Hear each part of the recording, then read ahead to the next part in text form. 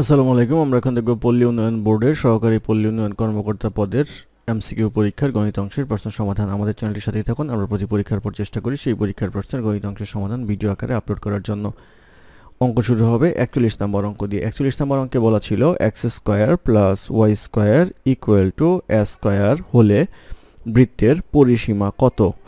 তো এটা একটা বৃত্তের সমীকরণ। বৃত্তের সমীকরণের ক্ষেত্রে এটা হচ্ছে ব্যাসার্ধ, সেই ক্ষেত্রে r ইকুয়াল টু হচ্ছে a, আর পরিসীমা সূত্র হচ্ছে 2 পাই r। তাহলে আমরা লিখতে পারবো হচ্ছে 2 পাই a। তাহলে এই 2 পাই a হবে হচ্ছে পরিধি, এটি হবে এই প্রশ্নের উত্তর।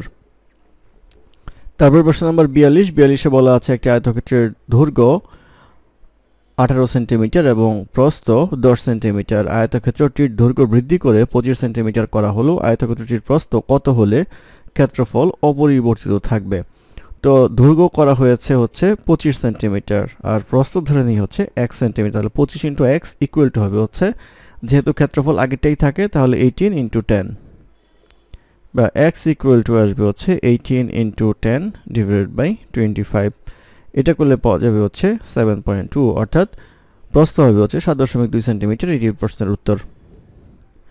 তারপর প্রশ্ন নম্বর 43-এ বলা আছে cot θ root over 1 minus cos square theta equal to কত। তো এটা হচ্ছে cot θ, এটা আসবে হচ্ছে root over sin square theta. cot θ কে লেখা যায় হচ্ছে cos θ বাই sin θ, আর এটাকে লেখা যাবে হচ্ছে sin θ। তাহলে sin θ কাটা যাবে, আসবে হচ্ছে cos θ। cos θ হবে হচ্ছে নির্ণয় মান। এটি প্রশ্নের উত্তর। তারপর প্রশ্ন নাম্বার 44-এ বলা আছে 4 টাকায় 5টি করে কিনে 5 টাকা 4টি করে বিক্রয় করলে শতকরা কত লাভ হবে। তাহলে এই ক্ষেত্রে ক্রয় মূল্য যদি আমরা হিসাব করি, ক্রয় মূল্য ইকুয়াল টু আসবে হচ্ছে 5/4 আর বিক্রয় মূল্য ইকুয়াল টু আসবে হচ্ছে 4/5 টাকা। তাহলে এখানে যে লাভটা হবে, লাভ ইকুয়াল টু আসবে হচ্ছে 5/4 মাইনাস 4/5। এটা করলে আসবে হচ্ছে 20/9 অংশ লাভ হবে। তাহলে 20/9 লাভ হয় কতর মধ্যে? 4/5-এর মধ্যে, ইন্টু আসবে হচ্ছে 100। এটা করলে পাওয়া যাবে হচ্ছে 56.25%। এই 56.25% হবে হচ্ছে লাভের শতকরা হার। এটি প্রশ্নের উত্তর। তারপর প্রশ্ন নম্বর 45-এ বলা আছে বৃত্তের ব্যাসার্ধ 50% হ্রাস পেলে ক্ষেত্রফল শতকরা কত হ্রাস পাবে। তো আমরা ব্যাসার্ধ ধরে নেই হচ্ছে 10 আর পাই 10 স্কয়ার হবে হচ্ছে তাহলে ক্ষেত্রফল। এটার অর্ধেক যদি করা হয় তাহলে আসবে হচ্ছে পাই 5 স্কয়ার হবে হচ্ছে ক্ষেত্রফল। তো প্রথম ক্ষেত্রে আসবে হচ্ছে 100 পাই, দ্বিতীয় ক্ষেত্রে আসবে হচ্ছে 25 পাই। তাহলে যে পার্থক্য সেটা হচ্ছে 75 পাই।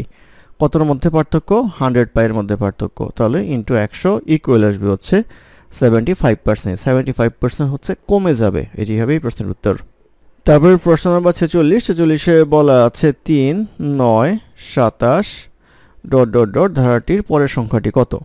তো এটা হচ্ছে 3 এর পাওয়ার 1, 3 এর পাওয়ার 2 হচ্ছে 9, 3 এর পাওয়ার 3 হচ্ছে 27, তারপরে আসবে হচ্ছে 3 এর পাওয়ার 4, এটা সমান সমান হচ্ছে 81। তাহলে পরবর্তী সংখ্যাটি হবে হচ্ছে 81। এটি প্রশ্নের উত্তর। তারপর প্রশ্ন নম্বর 47-এ বলা আছে 8 cube x square whole to the power 5 equal to কত। তো এটা করলে আসবে হচ্ছে 8, 3 × 5 = 15, a to the power 15, x to the পাওয়ার 10। এটি হবে এই প্রশ্নের উত্তর। তারপর প্রশ্ন নম্বর 48-এ বলা আছে সমকোণী ত্রিভুজের অতিভুজ সংলগ্ন কোণ দুইটির প্রত্যেকটি কি কোণ। তো সমকোণী ত্রিভুজের অতিভুজ সংলগ্ন কোণ হচ্ছে এইটা এবং এইটা। এটা হয় হচ্ছে সূক্ষ্ম কোণ। সূক্ষ্ম কোণ হবে হচ্ছে এই প্রশ্নের উত্তর। তারপর প্রশ্ন নম্বর 49-এ বলা আছে একটি ত্রিভুজে 3টি কোণের অনুপাত 1:2:3। ত্রিভুজটি কি ত্রিভুজ হবে। তো 1:2:3 হলে 3 এর জন্য আসবে 90 ডিগ্রি, 2 এর জন্য আসবে হচ্ছে 60 ডিগ্রি, এটার জন্য আসবে হচ্ছে 30 ডিগ্রি। যেহেতু ত্রিভুজে 3 কোণের সমষ্টি হচ্ছে 180 ডিগ্রি এবং এখানকার একটা কোণ হচ্ছে 90 ডিগ্রি, তাহলে এইটা হবে হচ্ছে সমকোণী ত্রিভুজ। এই সমকোণী ত্রিভুজ হবে এই প্রশ্নের উত্তর।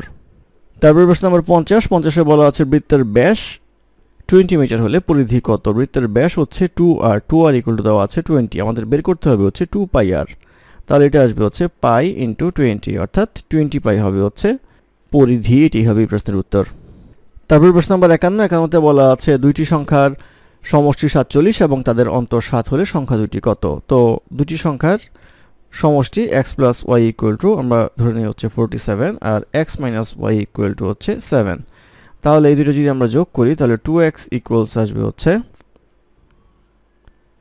54, তাহলে x ইকুয়াল টু আসবে হচ্ছে 27, তাহলে y ইকুয়াল টু আসবে হচ্ছে 27 মাইনাস 7 ইকুয়ালস আসবে হচ্ছে 20, অর্থাৎ একটি সংখ্যা হবে হচ্ছে 27, একটি সংখ্যা হবে হচ্ছে 20, এটি প্রশ্নের উত্তর।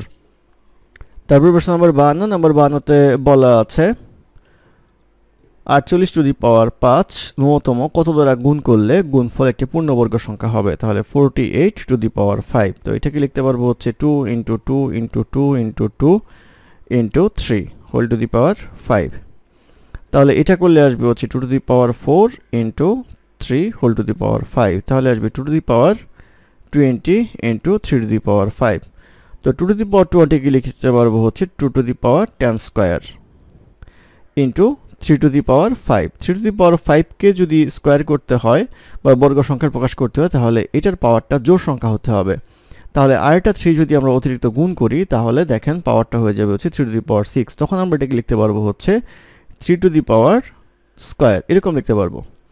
তো সেই ক্ষেত্রে আমরা বুঝতে পারছি এখানে 3 দ্বারা গুণ করতে হবে, তাহলে 3 হবে হচ্ছে এই প্রশ্নের উত্তর। তারপর প্রশ্ন নম্বর 53, নম্বর 53তে বলা আছে 480 জন পরীক্ষার্থীর মধ্যে 288 জন পাশ করলে শতকরা কতজন পাশ করলো, তো পাশ হচ্ছে 288, পরীক্ষা দিয়েছে হচ্ছে 480, পার্সেন্টেজ হিসাব করলে আসবে হচ্ছে 60%, এই 60% হবে এই প্রশ্নের উত্তর।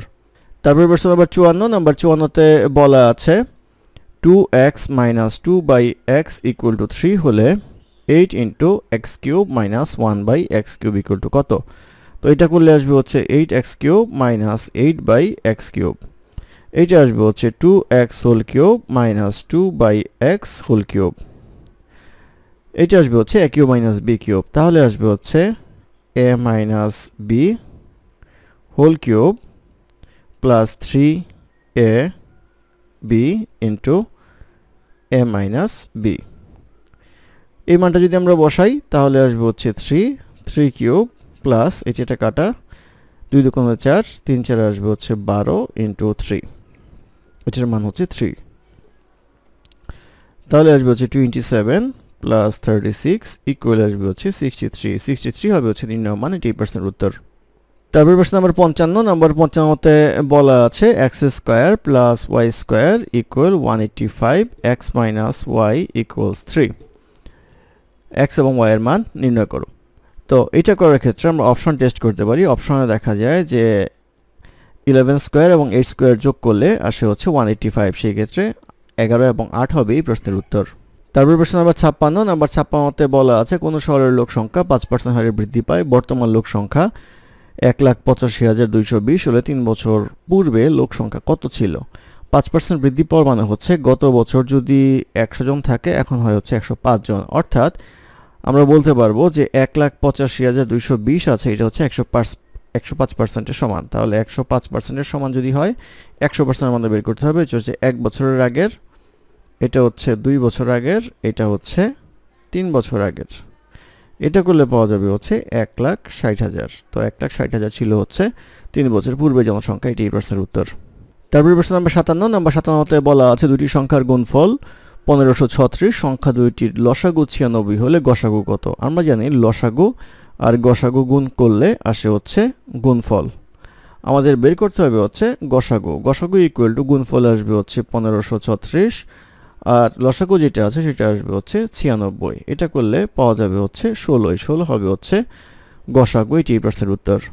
তারপর প্রশ্ন নম্বর 58তে বলা আছে log 3 base 1/9 ইকুয়াল টু কত, তো এটাকে লেখা যাবে হচ্ছে log 3 base 3 to the power inverse 2, এই ইনভার্স 2টা সামনে চলে আসবে, ইনভার্স 2 log 3 ইকুয়ালস আসবে হচ্ছে -2 হবে হচ্ছে এই প্রশ্নের উত্তর।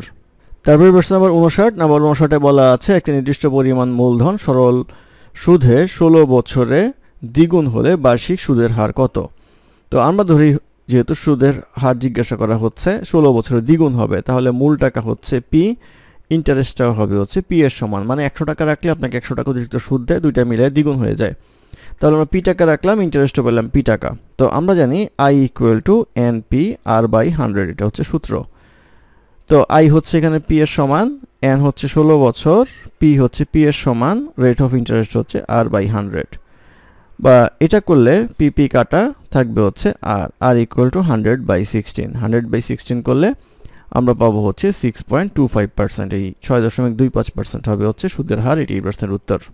তারপরে প্রশ্ন নাম্বার 60। নাম্বার 60-এ বলা আছে কোন সংখ্যা থেকে 4 বিয়োগ করলে বিয়োগফল ওই সংখ্যার বিপরীত বা উল্টো সংখ্যার 21 গুণ হয়, ধনাত্মক সংখ্যাটি কত?